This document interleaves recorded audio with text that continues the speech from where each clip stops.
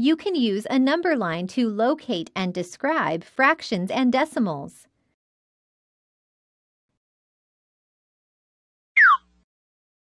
In long track speed skating, each lap is 4/10 kilometer.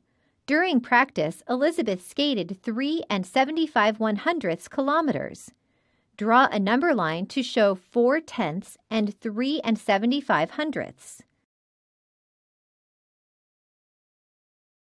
Locate 4/10 on a number line. Draw a number line and divide the distance from 0 to 1 into 10 equal parts to show tenths. Draw a point at 4/10. The total distance from 0 to 1 on this number line is 1. The distance from 0 to 4/10 is 4/10 the distance from 0 to 1. Locate 3 75/100 on a number line. You can show 3 75/100 on a number line divided into tenths by plotting a point halfway between 3 7/10 and 3 8/10. You can use a second number line to show the interval between 3 7/10 and 3 8/10. The points on both number lines are at 3 75/100. What distance does the first number line show?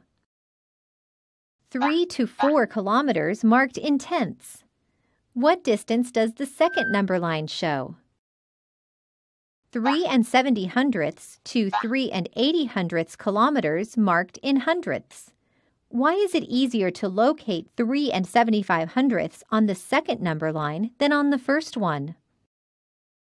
The first number line is marked in tenths, so you have to estimate where 3 75/100 is between 3 7/10 and 3 8/10.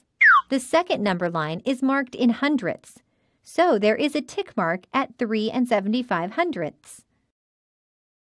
Now you know how to locate points on a number line. Great job! You're good at math.